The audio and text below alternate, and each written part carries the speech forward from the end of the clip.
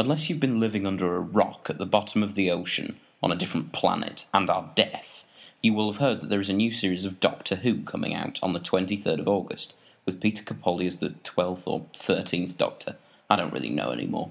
Newest writer Stephen Moffat has fucked with the canon quite a lot. Now, I, like most living organisms, think Doctor Who is great. It first appeared on the telly box in 1963 with William Hartnell as the first Doctor. As the years passed, the Doctor changed his face several times. Some of these are fondly remembered and some we would rather forget. Although there doesn't seem to be a unanimous opinion for each Doctor, it seems very much to be a personal opinion. For instance, in my opinion, of the first 7 Doctors, I like 2 and 4, Patrick Troughton and Tom Baker respectively, whereas I'm not so keen on 3 and 6, Jon Pertwee and Colin Baker. However, after the first 7 iterations of the Doctor, the show went off the air in 1989, with a brief return in 1996 after a new Doctor, played by Paul McGann. After 9 years of slowly being forgotten, the show returned in 2005. I specifically remembered that the hope was that this return wasn't shit. This was the first series that I had ever watched. This is why I think Doctor Who is quite special. My parents have great nostalgic feelings towards the older series, and since I was a 10-year-old at the time, I was the perfect age to enjoy the return of the show, and have enjoyed all of the following series. So this is my brief wish list for the new series of Doctor Who, because even though I don't want to admit it, the standard has slipped.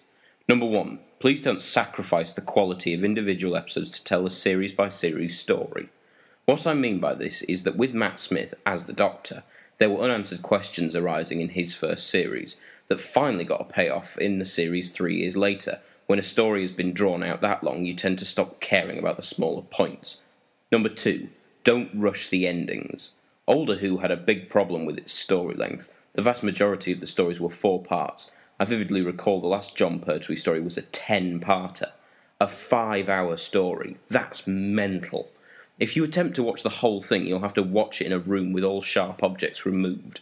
Whereas in more current Who, a 45-minute long episode has been known to have about 40 minutes of setup, with a 5-minute conclusion. This just makes it seem arbitrary.